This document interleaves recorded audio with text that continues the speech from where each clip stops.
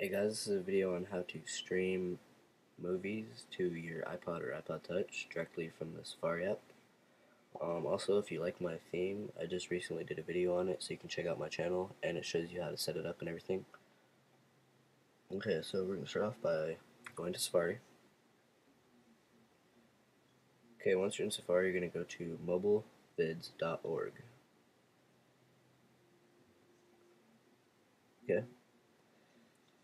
Now it's going to come up like this. You're going to scroll down to the almost the bottom, and that's where you're going to see TV, movies. I don't know, I guess they have other stuff too, but I just like to go to the TV and movies. They have all kinds of different TV shows, all types of new movies. They're all HD. So click on the movies. Now they're going to have a little pop-up that comes up. You can just click that out. Okay, now they have it categorized into alphabetical order. So let's say you want to watch due date. So go into D through F. Scroll down, and there it is. Click on it, and it'll take you to like a little link. You can scroll down to the bottom, hit continue to video.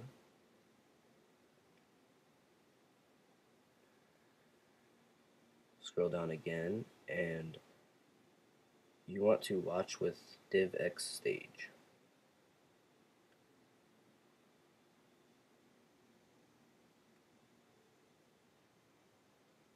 Okay, now you're going to wait for the little play button to come up here in the middle under where it says download the video.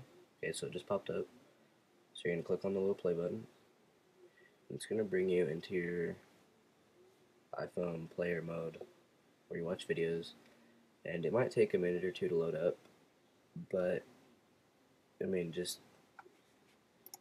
wait for it. It will work. Rotate the wrong way. Alright, just wait for it. I mean, it'll come up. It takes a little bit to load because they make it so you don't have to sit there and hit play and it stops. It pre-buffers it so it'll play all the way through without stopping on you.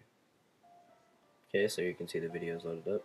It's kind of laggy on screen or iDemo here, but there it is. Good quality. So that's how you do it, guys. Thanks for watching the video.